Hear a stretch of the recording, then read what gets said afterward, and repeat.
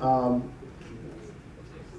orange body color is in high demand as a fire opal. So if you see a bright orange opal that looks a little bit funny, maybe it's a dyed one. So here's how it works. Here's an untreated hydrophane opal, and then you immerse it in your treatment media.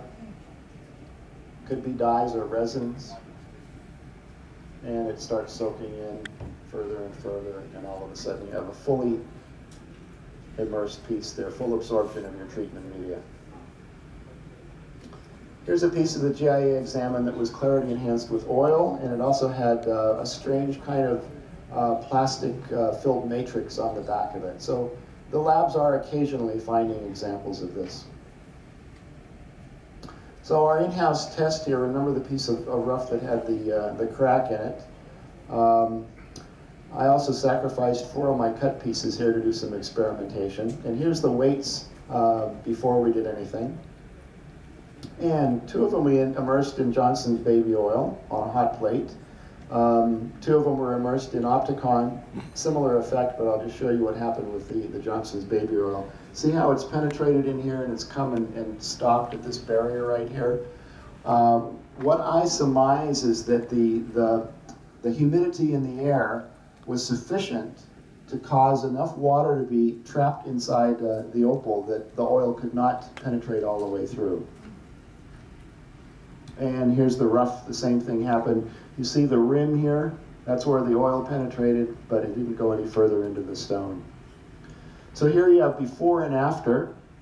Here's before and after with the oil, and you can see how it's killed the fire here. But with the Opticon, the fire is pretty much the same before and after. This is after heat. This piece here, you see how it shattered. After oil, you went from this beautiful green crystal to this really cloudy, milky, ugly thing here.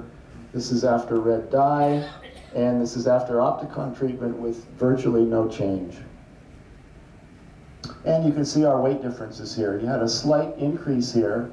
You had a dramatic decrease, and this is just from heating. This is an opal that was kept in the safe, and it was put on like a coffee warmer to heat it up to the point where it cracked, and you can see the weight loss here. Also, heat with dye, weight loss there. Opticon on the cabochon, there was no change.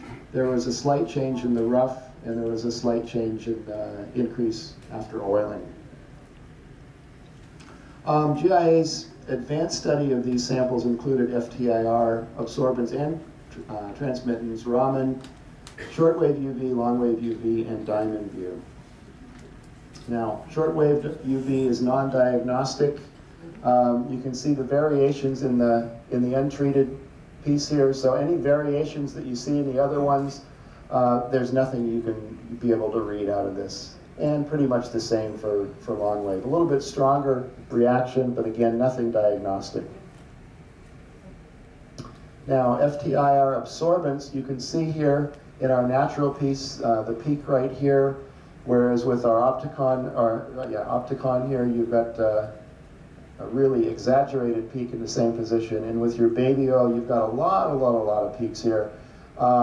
It's really too early, and we haven't tested enough pieces to be able to say conclusively what's going on, but it's possible that because there's other compounds in the baby oil, like fragrances, that's why it's causing the multiple peaks in that region. So, the advanced study, we can say at the moment the FTIR absorbance is potentially diagnostic, and the rest are inconclusive, and there is ongoing study with additional samples going on. So dyeing hydrophane. You've got basically smoke and liquid colored dyes. Remember this lot here? Let's watch what happens and you'll understand how the dyeing takes place. Here we put these all in just in a glass of water, plain water. This is after 10 minutes. You see how they're starting to soak up the water. This is plain water after 1 hour. There's a couple of them here that are sort of holding out, not wanting to fully absorb. And then after 2 hours, complete absorption of the water. And taking them out to dry, this is all what they look at just on plain paper with fully absorbed water content. And this is the next day, 24 hours sitting just on my desk. There you have before and after. And on a black background, just to give you the contrast there, these are straight out to dry, and there they are the next day. So, the resin issue, SSEF also received in their lab for testing a couple of resin-treated nodules.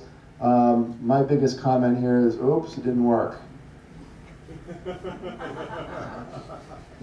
Dyeing hydrophane opal, smoke, liquid colored dyes.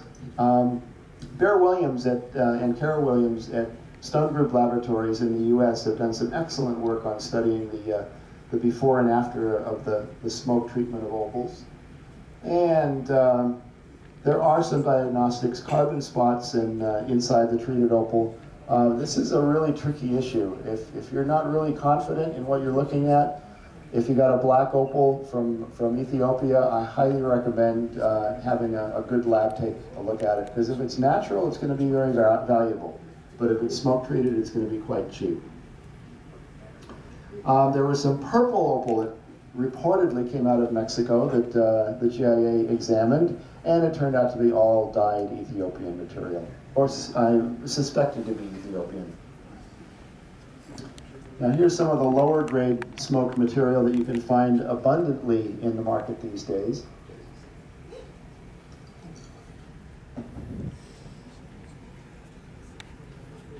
And here's some higher grade smoke treated opal. This really does mimic some of the finest black opal that you can find in Australia.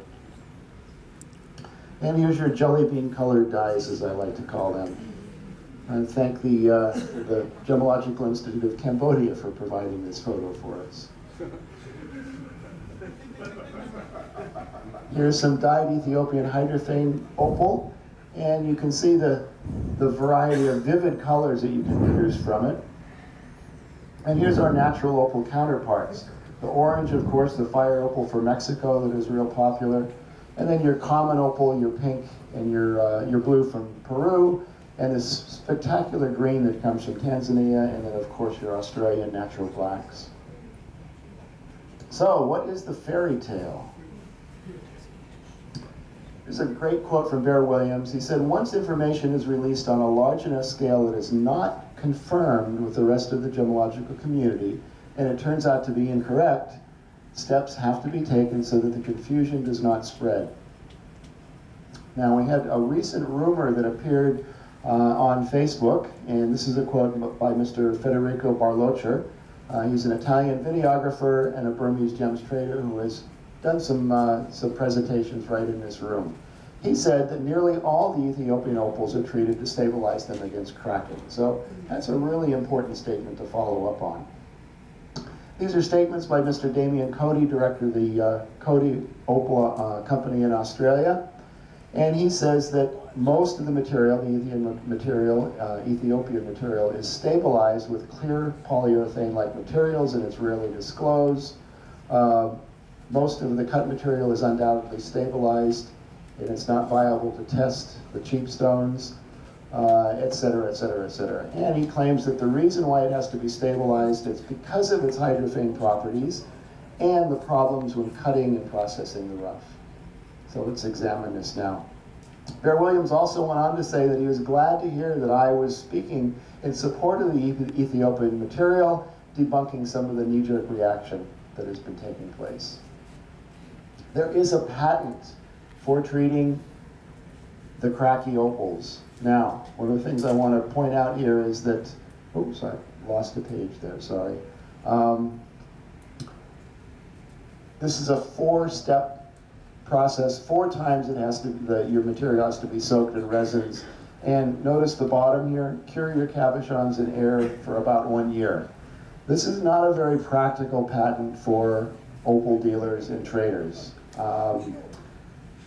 Anyway, just because something has a patent does not mean it's going to be commercially in widespread use. And I'll give you a good example.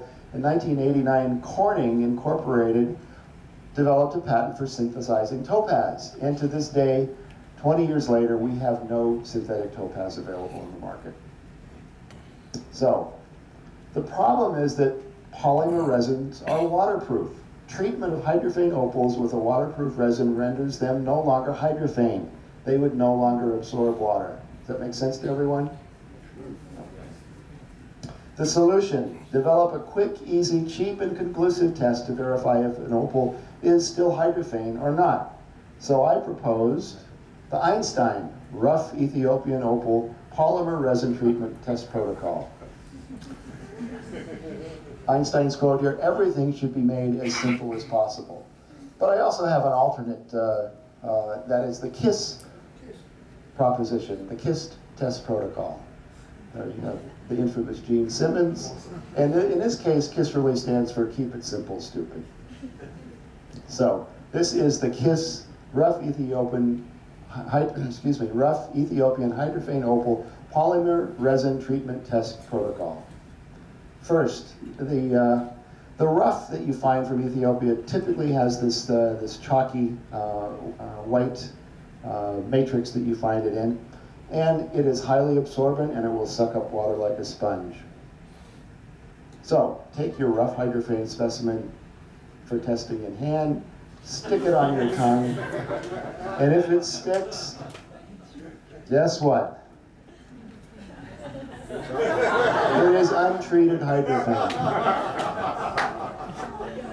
Okay, there we go. Thank you, Einstein, for that simple, and thank you, Gene Simmons, for the KISS principle. Okay. Now you know why I call it the KISS or the Einstein test protocol. So, now for cut Ethiopian hydrophane opal polymer resin treatment test protocol, I propose the French KISS method. This requires an actual exchange of fluids. So, but we're going to use Thai drinking water instead if nobody objects. I did a dry run on a rough specimen just to see what would happen, and here's before when it's dry, and here it is after 24 hours of saturation. So the French KISS method works really, really well, I can assure you of that. So now we needed a gem show where there are dozens of dealers selling Ethiopian hydrophane opal. Well, Bangkok show isn't until next month, but in the basement of the JTC, lo and behold, I found actually I made a mistake there, it is 30, not 20.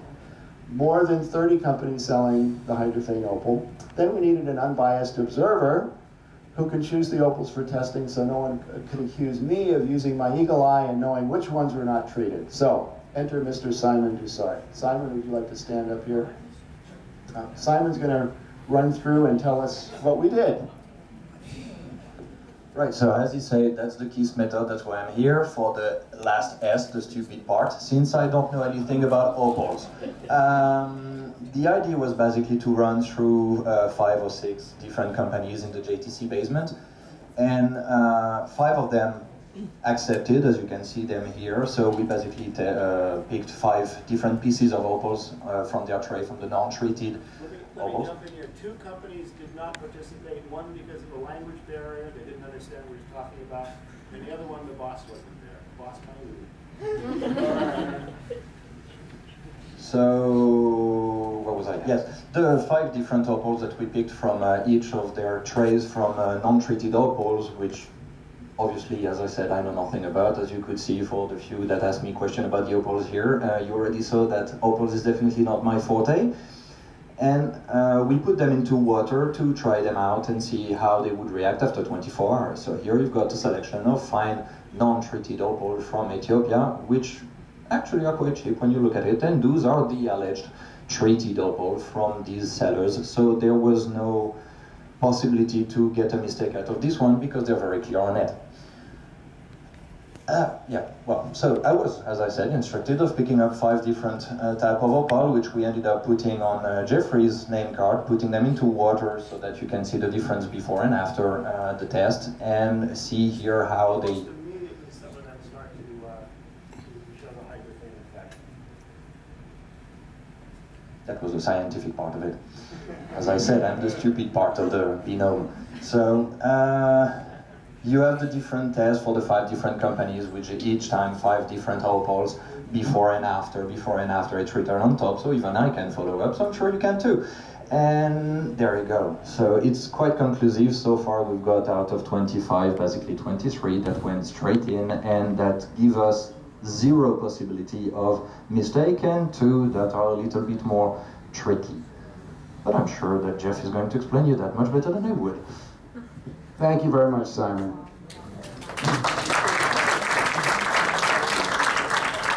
Now, before we get to our results here, take a look at the this caramel colored one here, and you see how it has only a very slight absorption there after 24 hours. And this one here also, there's only very, very slight change before and after. So 23 tested samples showed moderate to strong absorption and increased transparency. 1 sample showed minor and 1 negligible change. Both of these were of the semi-opaque caramel color type. Now this great XRF study from Stone Group Labs indicated that the green line is the crystal opal, that's the real gemmy material, and the black line is the chocolate, or the caramel color. So you have a greatly reduced amount of potassium and a greatly increased amount of iron over here. So it's this shift that's taken place in your trace elements that are likely to be responsible for the difference in the absorption of water. But further study needs to take place there. So the hydrophane, this is one of the smoke-treated opals that actually is the only opal that Simon owns, his collection piece. And you can see the drastic effect, just like the Mexican smoked hydrophane in my collection. And there it is, fully saturated with water, and there it is dried out again. Now, Stone Group Laboratories has the honor of being awarded with a Lifetime Achievement Award by Jewelry Television in the US. Their laboratory is the primary screener for jewelry television. They're basically the lab of choice that JTV goes to for testing their gems. Sorry, GIA. But let's look at some things that they have to say here. That Stone Group has been instrumental in establishing an implementation of our disclosures and regulatory compliance program, which are generally acknowledged as the best in the industry. So JTV, I want you to know, are really, really strict about their disclosure policy. They want every stone they sold to have a full disclosure so that the consumer knows what the treatment is, if it's natural, et cetera, et cetera. So another quote by Bear here. JTV does sell some world-class black opal, but they sell a lot of Ethiopian hydrophane as well. And they do sell some dyed ones, but they prefer to sell more of the natural. So if you look at the JTV website and the Ethiopian opal section, as of a couple days ago, they had 793 items listed for sale. And you have here one of the smoked black and one of the dyed orange stones. And there's a close-up there. And here is the disclosure, treatment smoked. So they're clearly disclosing the treatment. And here's the orange one, clearly disclosed as dyed. And the natural one. This is no treatment.